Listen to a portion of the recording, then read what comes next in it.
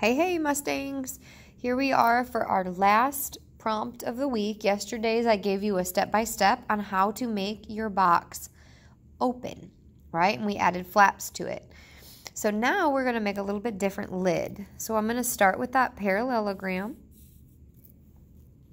that diamond shape. This time I'm going to make it a little bit longer. Still a diamond. We're not starting with a square or a rectangle, but a parallelogram.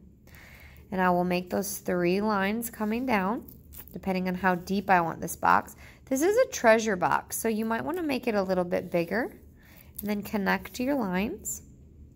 Now we're going to add the lid of the box.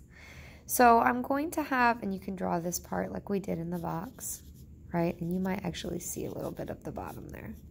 Like so, like you're looking in the box. It's an empty treasure box because you've discovered all the gold in it, right? Sure. So from there, you're going to lift that lid. You're drawing the lid, okay? And then that also is that parallelogram shape. And everything is parallel. See these lines? They're all parallel. That's how you know you've got it visually working. Instead of a square top, we're going to make it a curved round top. And then you will have to curve this line and make it connect. And then you will also add this curve on the inside because you'll be seeing that. See how we have a lid now? Then when you shade it, this inside part of the lid will be your darkest dark.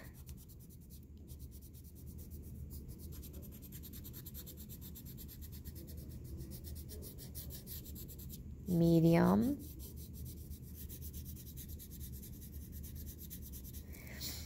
I might have a little bit of dark on this part and kind of go lighter as it fades up.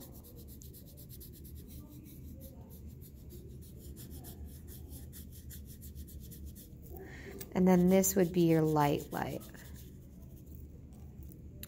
And then yesterday's prompt, we did the dark part inside. You remember the inside of your little box with flaps.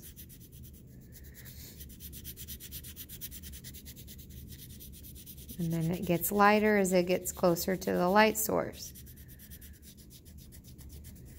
If you're using your drawing pencils, you'll be able to get those nice darks.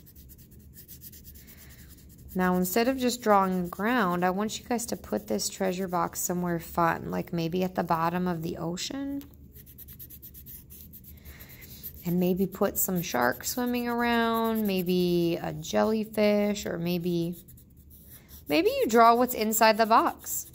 Instead of doing this, maybe you put something in your treasure box. What's something that's treasurable to you? One of those things is how I would like you to finish your box today. So, take your time. Start with that parallelogram.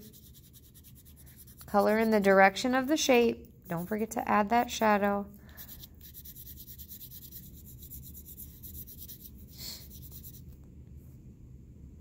Happy drawing!